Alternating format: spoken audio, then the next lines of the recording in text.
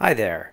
One of the real risks of finding and restoring vintage cast iron, unfortunately, is the possibility that any vintage pan may have been used for melting lead. Now, cast iron does not contain lead in its actual structure, and that includes cast iron made in China or Europe or the United States or anywhere. But during the past several decades since these pans were made, who knows what they could have been used for.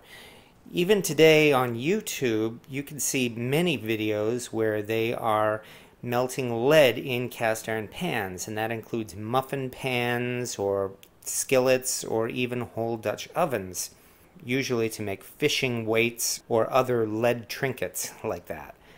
So because of this, we have to consider the possibility that any old pan may have been used for melting lead. Now, to be fair, the odds of these pans here being used for melting lead are extremely small.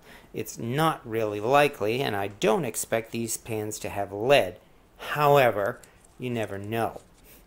And that's why we test these old pans for lead, just to be safe, and if we feel we have reason to be suspicious.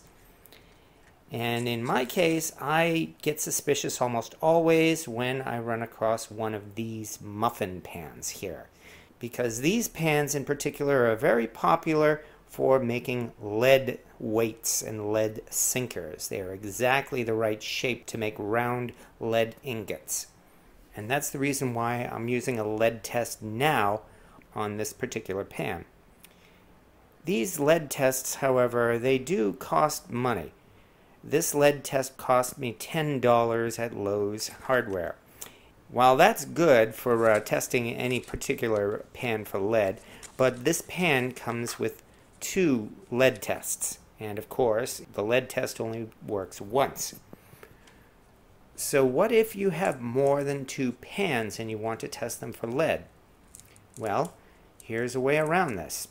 What I'm doing here is opening up this lead test, and we can see on the inside, here are the 2 parts of this lead test. You're supposed to break them and shake them together to mix the 2 liquids.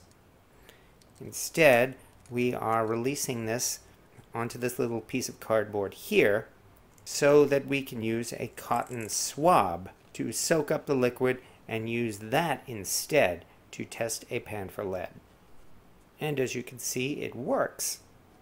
When we rub the swab on the sample card, the liquid immediately turns pink or red when it contacts the lead. And just as important, so does the swab itself. So now we can use this swab to test different parts of this cast iron muffin pan and see if any of it is contaminated with lead. And fortunately, the swab does not turn red. When we compare it to the swab that contacted the lead samples, as you can see, there's no trouble at all seeing that pan does not have lead. And then from here we move on and test, of all things, a cast iron waffle iron. Even though it doesn't seem likely a waffle iron was ever used for melting lead. Definitely not. Does not have lead.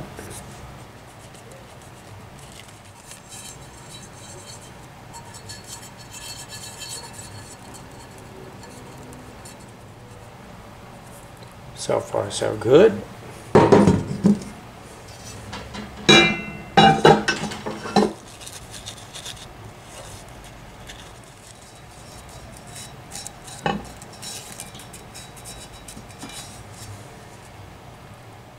Still no sign at all of lead. And if we want to be absolutely sure, let's take the other test.